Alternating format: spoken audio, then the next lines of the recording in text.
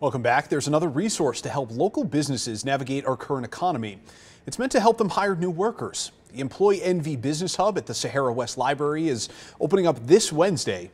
This is a place where employers can access the public workforce development system, and it will be staffed with workforce development professionals who can help employers with funding, training, hiring, talent development, recruiting, and even more. This is going to be open during the week from 10 a.m. until 5 p.m. and appointments are recommended.